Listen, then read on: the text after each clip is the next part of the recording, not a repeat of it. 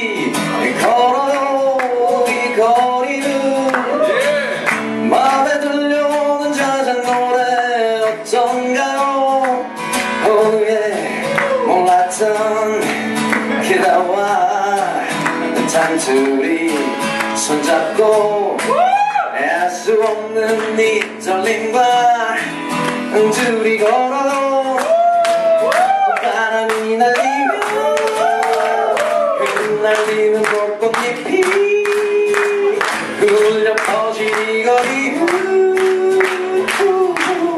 둘이 걸어 바람이 날리며 흩날리는 벚꽃잎이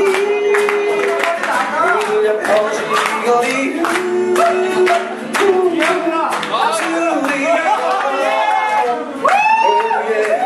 사랑하는 그대와 단둘이 손잡고 알 수 없는 이 거리를 둘이 걸어 바람이 날리며 날리는 벚꽃잎이 울려 퍼진 이 거리 둘이 걸어요 같이 불러요 같이 바람이 날리며 2023 대미래 춘계학술대회